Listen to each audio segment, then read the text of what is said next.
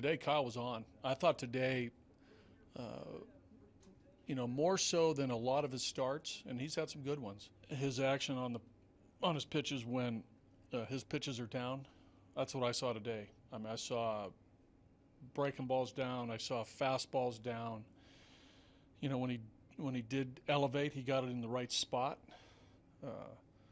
No, I thought it was well thrown to his style, which was great.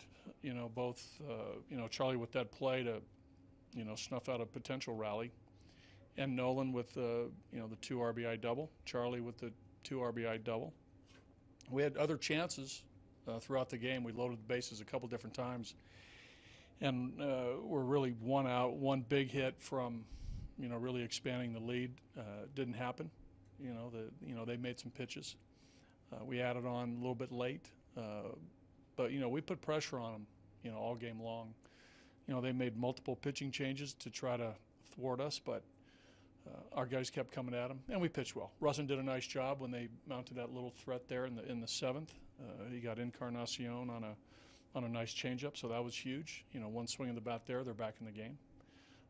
But it was well pitched by Kyle, Chris, Jake, and Chad.